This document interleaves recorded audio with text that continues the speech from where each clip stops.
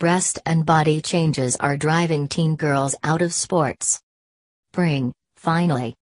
So why aren't more teenage girls out on the playing fields?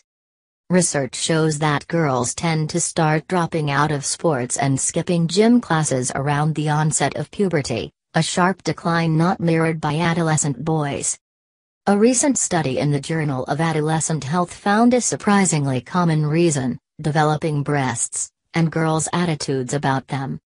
In a survey of 2,089 English schoolgirls ages 11 to 18, nearly three-quarters listed at least one breast-related concern regarding exercise and sports.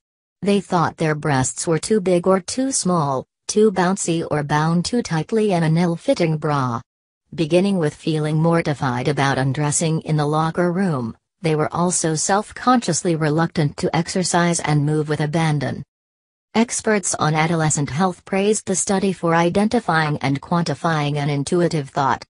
We make assumptions about what we think we know, so it's important to be able to say that as cup size increases, physical activity decreases for a lot of girls, Dr. Sharonda Olston-Taylor, an assistant professor of pediatrics at Baylor College of Medicine in Texas, who focuses on adolescent obesity. The challenge is what to do about it. After reading the study, some pediatricians and adolescent health specialists said they needed to do a better job informing girls about breast health and development. Almost 90% of the girls in the study said they wanted to know more about breasts in general, and nearly half wanted to know about sports bras and breasts specifically with respect to physical activity. Joanna Skur, the lead author of the study and a professor of biomechanics at the University of Portsmouth in England, said the breast itself had little internal support, so when a girl's body moved, the breast moved independently, and the movement increased with breast size.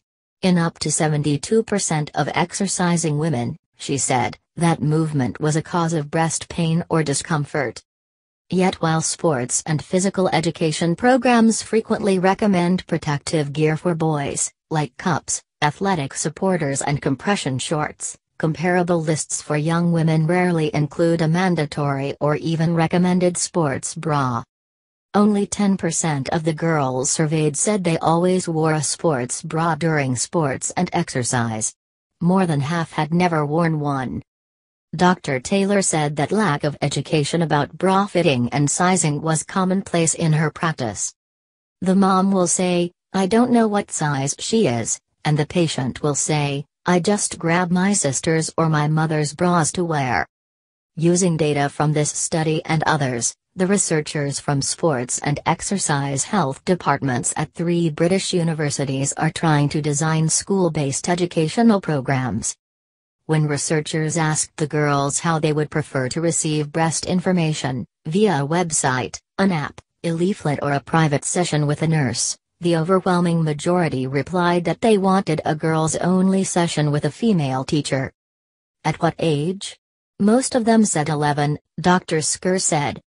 Andrea Castillo, now 17 and a junior at Mather High School in Chicago, says she remembers that when she was around that age, she was painfully self-conscious about her breast size. She thought she was developing more slowly than everyone else. "I felt boys and girls were making fun of me," she said. "Even though no one called me out, I felt they were, behind my back. I was taking taekwondo, and I would look in the big mirror and try to find ways to cover myself up and hide. I asked my dad if I could stop going." She had a friend who had been active in sports. But in the 6th grade, the girl's breasts developed rapidly. She eventually stopped going to gym altogether, Miss Castillo said. Instead, she just went to a classroom and did her homework. In time, Miss Castillo turned her attitude around. She is now on her school's varsity water polo and swim teams. She credits not only her mother, but also a Chicago-based project, Girls in the Game, which is body-positive, confidence-building programs, including single-sex athletics.